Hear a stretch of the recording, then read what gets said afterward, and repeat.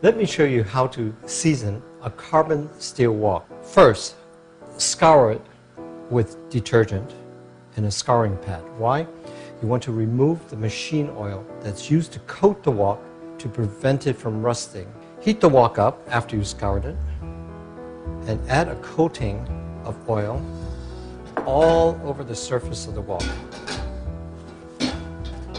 Now, take some kitchen paper and rub it all over the surface as I'm doing here. It starts getting dark like this, that's fine. And let it sit on the heat for a few minutes. It doesn't matter if it smokes up like this. What will happen is as the wok incorporates this oil, it'll get nice and brown like this. Once you have your coating, never ever scour it unless it rusts. If it rusts, go through the same procedure as I've done here. If you're not going to use the wok for a long time, put a film of cookery oil over it before you store it away. Never put it in a dishwasher, and always wash it with a soft sponge. And as you cook with it, you will see how beautifully the natural coating will prevent food from sticking. This is really the professional way of cooking with a wok. I want to show you how to make a vegetarian rice noodle dish. Let's do our preparation.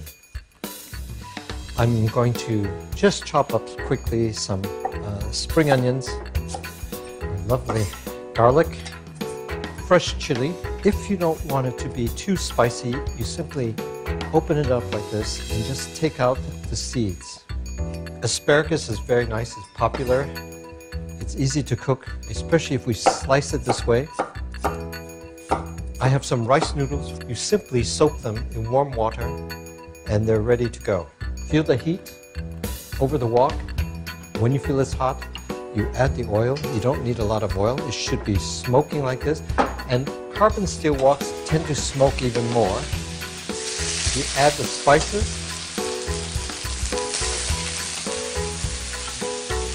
Asparagus. Instead of adding more oil, I put a little bit of stock or water.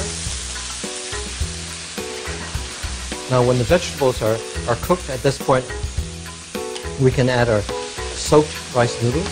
The seasoning I will use is a little bit of soy sauce.